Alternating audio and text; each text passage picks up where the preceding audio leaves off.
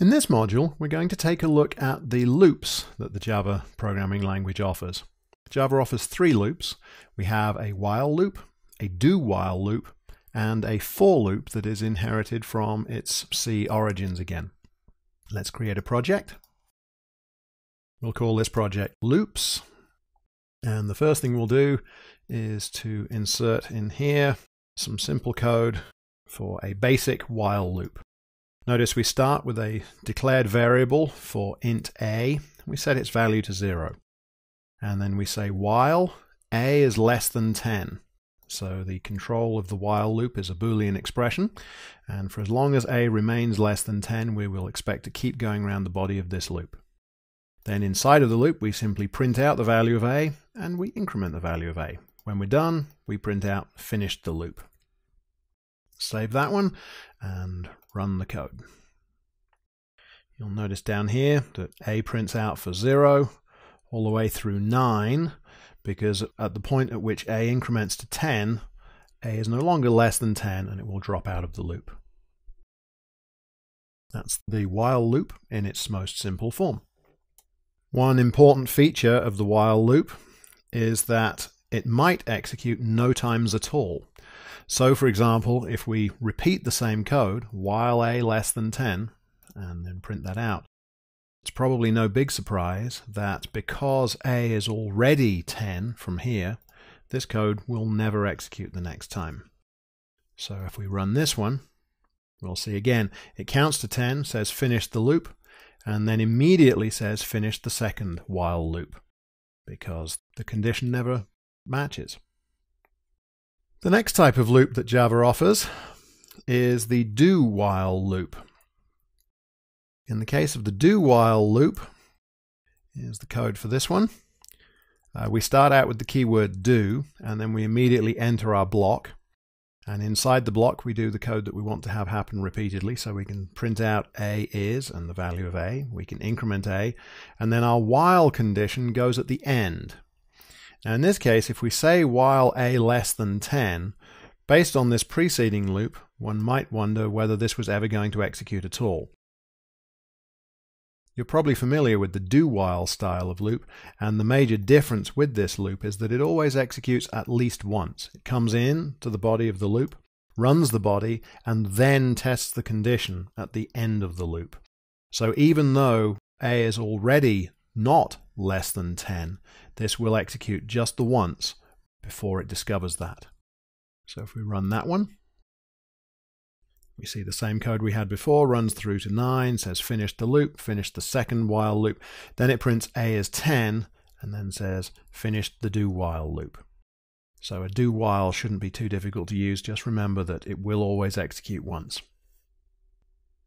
The third type of loop in Java is inherited again from the C programming language, and this one is the for loop.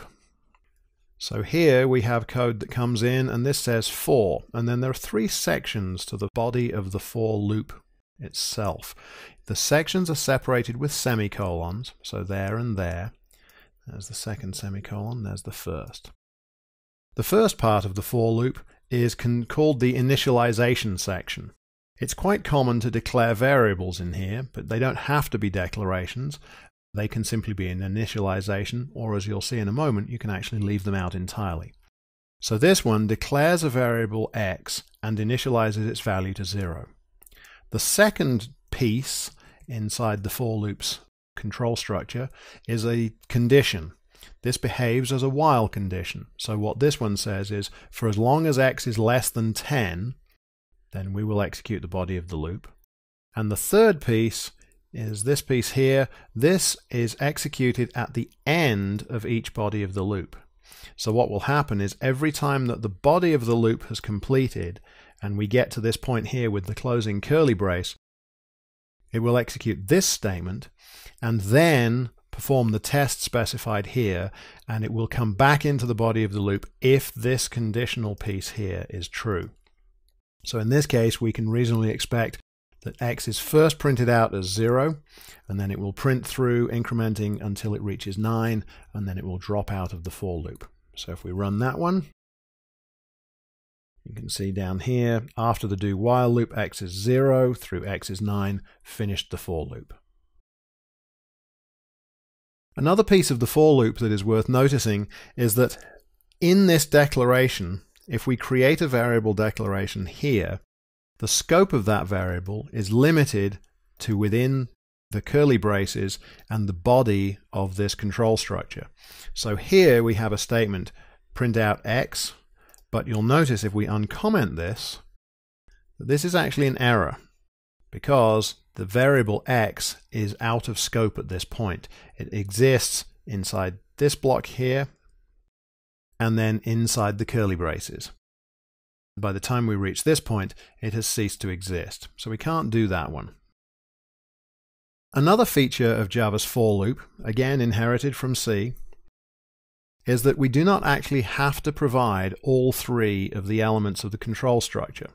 So here you'll notice the first element, the initialization piece, and the last element are both empty. All that means is there is no initialization section, and nothing special happens at the bottom of this. This actually becomes identical to a while loop that says while a less than 20. While a less than 20. You'll sometimes see people leave sections of this out, so it's important to realize that those can be left out. You don't have to, they can be left out independently. So if we run this version, you'll see now it's going to be picking up from where it previously left off with a. So a was already 10 as a result of the do while loop, and now it picks up at 11 and goes through to 19, exactly as if it had been a while loop. The logical conclusion of leaving these pieces out is that in fact we can leave all three pieces out. If you leave the middle conditional piece out, then this becomes effectively an unbounded infinite loop. So you'll often see this structure for parenthesis, semicolon, semicolon, close parenthesis. You can read that as forever, because that's effectively what it will do. It doesn't set up any precondition, it doesn't do anything each time around the loop in this control structure, and the condition is considered always to be true. Well, that creates an infinite loop, which is why I suggest you can read it as forever. That allows us to introduce another feature of loops in Java, which is that we have a break statement that we can apply to a loop. If we execute break while inside a loop, what will happen is that we will jump out of that loop completely. So here, we start out by saying, go around this loop forever. But then we cheat, and internally we say, if a is greater than 25, then skip out of it. Otherwise, it would be a rather long-winded example because it would never finish. So this time we know that a was previously left as 20 from the preceding loop, so we'll count another 5 times, and when a is greater than 25, after we've printed out 25, then we will jump out of the loop and say finished the third for loop. So we run that one, and here you'll see that we finish the second loop.